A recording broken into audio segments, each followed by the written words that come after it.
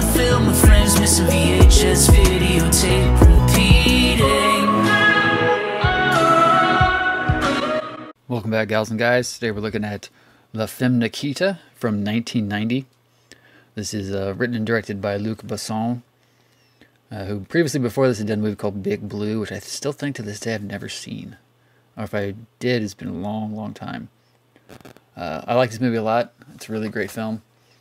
Samuel Goldwyn production, Samuel Goldwyn Home Entertainment in association with Vidmark.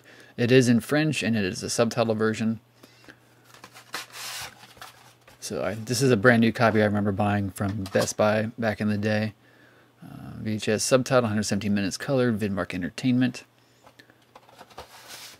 I had previously seen The Professional with Jean Reno and Natalie Portman, written and directed by Luc Besson. I was a big fan of that. And then I think after that I'd seen The Fifth Element. Whatever the proper grammar is.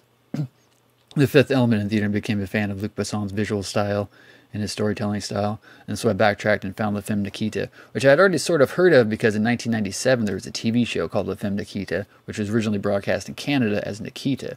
Then it was rerun in the United States, I want to say on the USA channel. I remember seeing stuff for La Femme Nikita. So there's a TV series that ran for several years based on this film.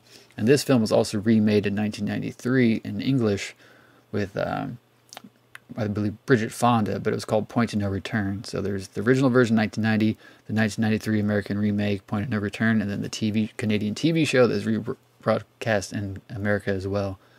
I really enjoyed Luc Besson's earlier work. Of course, he had stuff to do with like the Taken series and a bunch of other stuff in the 2000s, but his stuff in the 90s I'm a really big fan of. This is a cool addition to have. Again, Vidmark always released some really interesting stuff. The 1990 subtitle version.